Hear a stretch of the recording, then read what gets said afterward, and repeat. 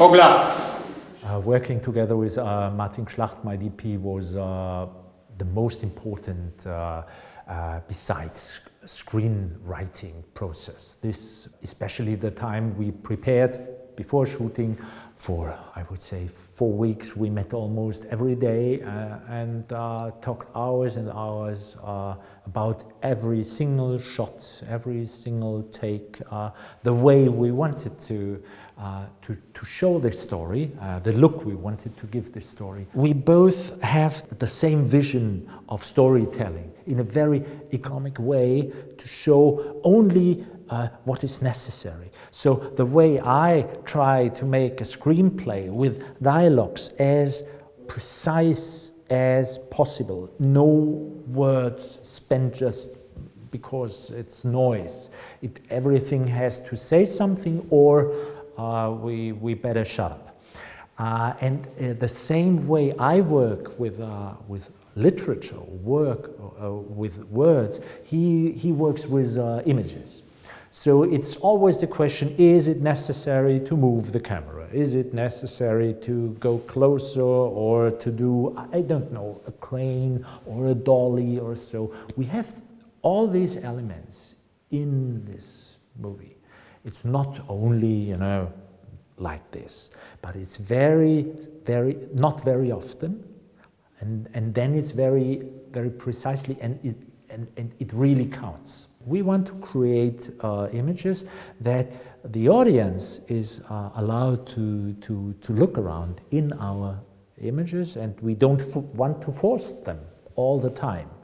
We rather work in many of the scenes like in theater, and that's the tradition I come from, that I take care very much about every detail.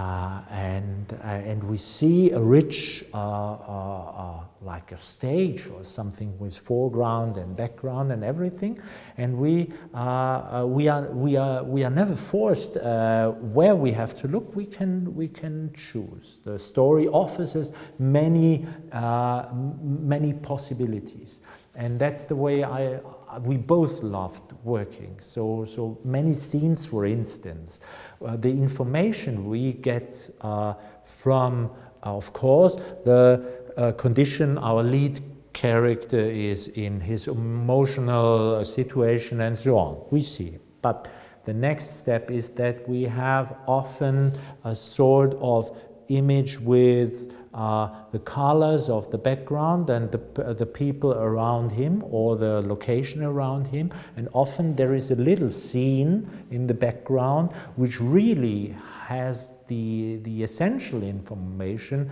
whereas in the foreground, mother and son, for instance, IKEA scenes, say nothing when they meet for the first time and realize, she realized this is my son, and he looks at her. She is his mother, and in the background we see a little scene with a small child and his mother, and he wants something and she says, no, we don't need it, please put it back. So this is the way we both worked from the beginning when we made our concept. I never forgot that feeling from the time when I was 8 and wanted to become a director. It always was in my mind that one day this dream should come true. I thought maybe it wasn't just the right moment, and actually it wasn't. It was too early. So I developed stories, but I never was happy because I'm a very self-critic person, and I always thought, no, it's not good enough. I cannot make a movie when by the age of 30, my first movie, and then I got older, and then I was 35, and I thought, no, with 35 you have to be even much better. It's not good enough.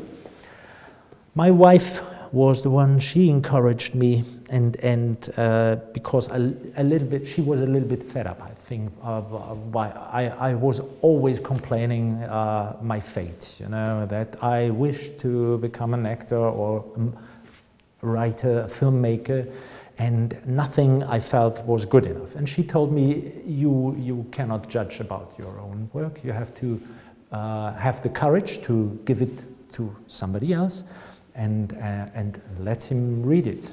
And of course, she was the first person. She always knew my stories, but it was the first time I finished one, and this was the story of breathing, because she was encouraging me and showed it to her, and then it happened to become a movie.